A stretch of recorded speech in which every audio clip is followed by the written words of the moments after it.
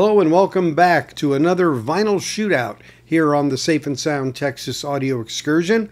I'm David Bianco. Well, Jethro Tull was one of my favorite bands of the early and mid 70s.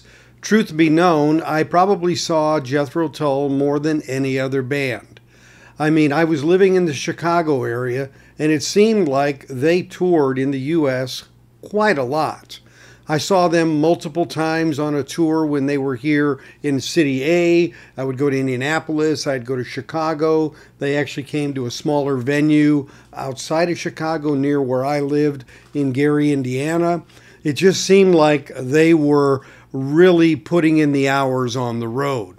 And I really got hung up on the uniqueness of Ian Anderson's vocals and his flute playing, which was just so unique. I mean, I can remember so well sitting in a very close row, second or third row at a couple of the concerts. And a couple of them had a jutted out stage on each side where he would come out and lean down and play that flute. And you felt honored if you got a little bit wet sitting there and listening to him go at it. Because he wasn't a flute player, he was a monopolizer. He played that with such veracity and intensity, it just was unbelievable.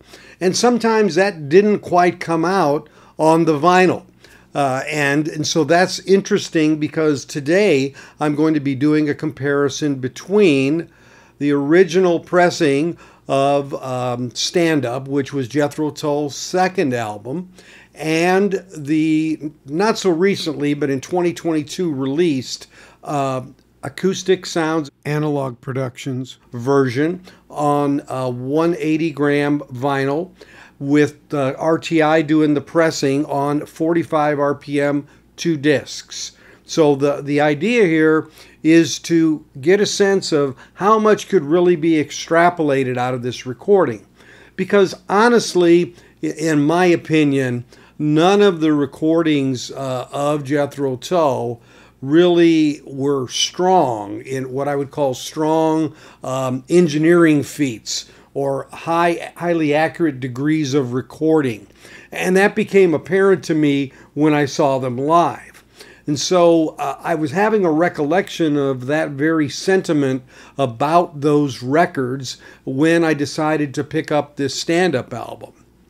Now, I had already acquired the Aqualung UHQR from Acoustic Sounds and Analogue Productions as well, and I'll be dealing with that in a separate video. But this stand-up album is one that is a variety of music, as Jethro Tull and Ian Anderson as the main writer was really deviating some on this second album in 1969 away from that bluesy more kind of feel that was on their initial release called This Was.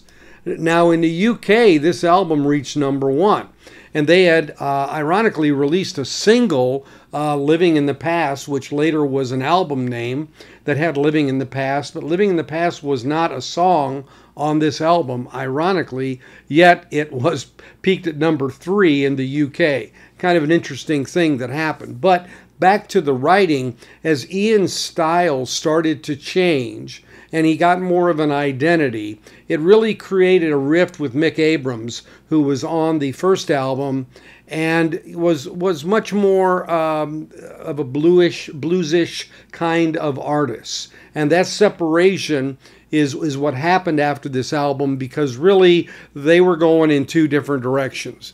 And Ian Anderson really started to develop a style and a technique and a writing methodology that aligned to the kind of music that we got used to in the catalog from Jethro Tull. So this album, Stand Up, is in fact a standout, in my opinion, because it really solidified Jethro Tull into this definition that they had. Now, the song selection on the album is very solid, but the question becomes, how does it sound? Well, one of the unique things about this album was actually the cover and the jacket and the way it was done. Going back to the the OG here and pulling it out and looking at what it had. So it had this kind of unique stand-up where the group stood up when you did that to it, right? And so it was really cool, really different, and it was something that, you know, you kind of usually covers a crate and you could look at the exterior, but you know, even if it had a gatefold, it was usually just pictures.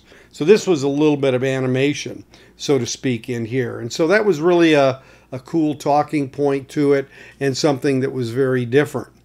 And so reflecting back on the original pressing and listening to it, I again came back to the fact that I really don't think that they were recorded all that well and in some ways mixed all that well. And of course we had the whole series of Steven Wilson remixes that came out in the 2010, 11, 12 through 16 period, where, and I call this reimagining a bit, where the mix was redone. And it really did bring out certain things and change certain things around to where it was different. And it was in many ways very satisfying to be able to hear different things because of the way it was mixed.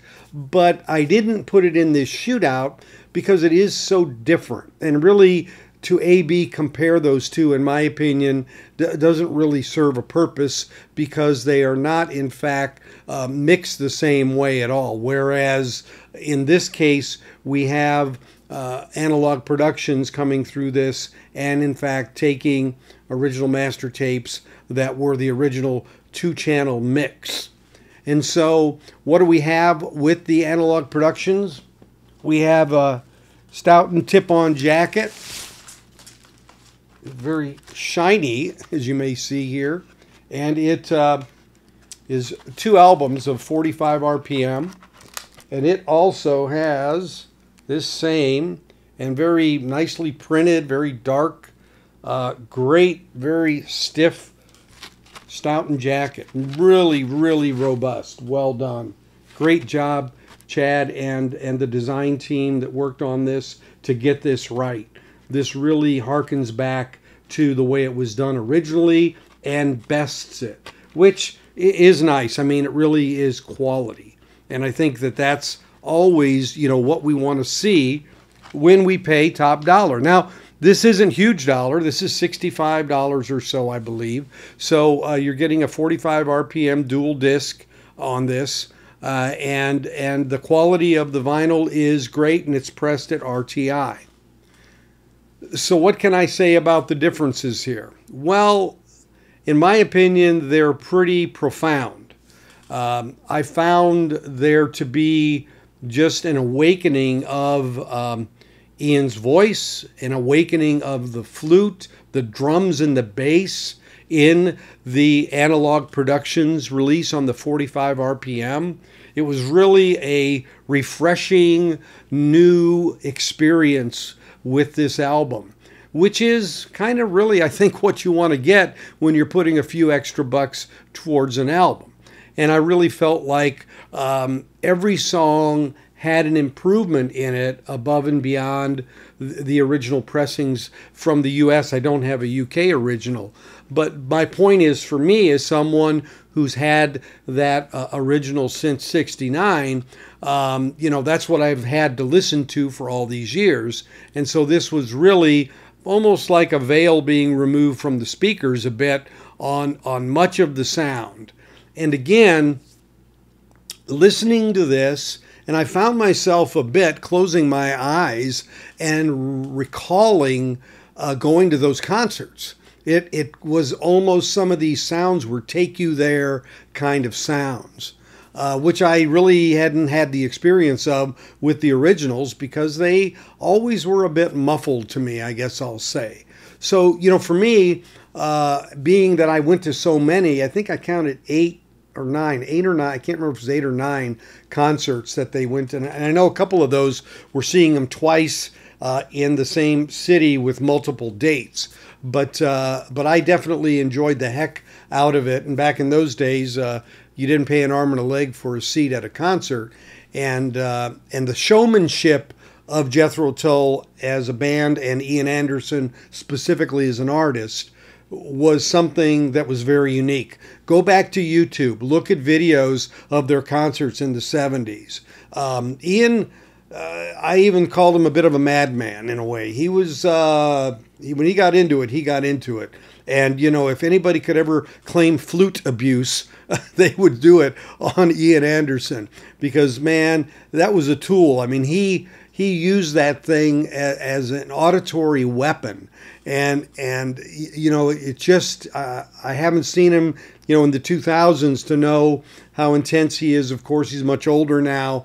But just the passion and the emotion of what he did and the craft of it, you know, it almost felt like when you listened to him live, like he was recalling how he wrote it or how he first imagined it, because it was just such a personal kind of approach and attack that he had, which, you know, honestly, going to a lot of concerts, I've never really known an artist quite as connected to their music as Ian Anderson was. I mean, I thought about that a lot because as I listened to the Analogue Productions, and again, Take You There, Close Your Eyes, it reminded me of that. It reminded me of being in those front rows and getting a few bits of the stuff flying in the air. You could see it in some of the videos where, you know, the veracity of what he was doing. And, you know, there was a joke in high school. We'd say, I got spit on by Ian Anderson last night, and it was great. You know, just, but anybody who knew Tull knew exactly what you were talking about.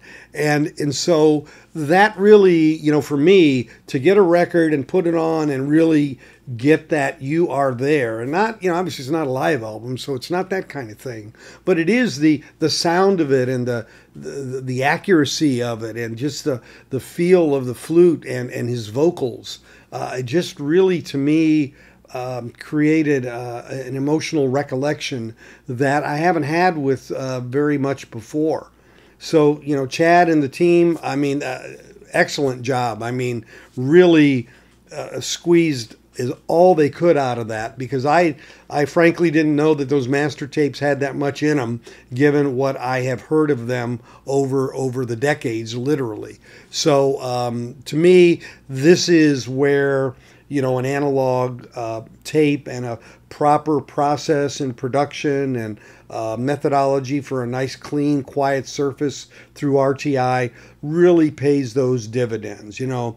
And it's kind of like the experience I had with the UHQR of Steely Dan's Can't Buy a Thrill.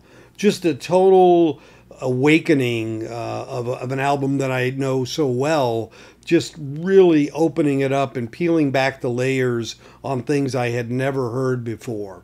But again, and that had an emotional response vis-a-vis maybe my recognition of the record. But in the Tull case here with Stand Up, it really took me back. And that kind of a experience really, you know, made the music and the pressing and the experience of the audio very relevant to me, and just a three-dimensional experience, which, you know, what the heck else can you ask for? I mean, it just really was amazing. So if you like this album, you pick up this copy from Analogue Productions. Even if you have a copy and you really like it, I'd pick it up because it will be a revelation. Again, no comparison here to the Steve Wilson because it's a remix, and to me, those are different. That's a different discussion and approach on how I would look at it. But this really, in a comparison sense, I could sell my OG and never look back on it, to be honest with you. It's that good.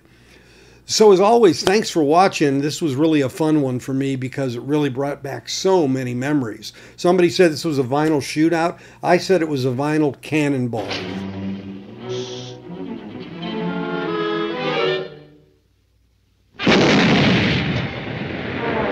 Because this one really, for me, hit it out of the park.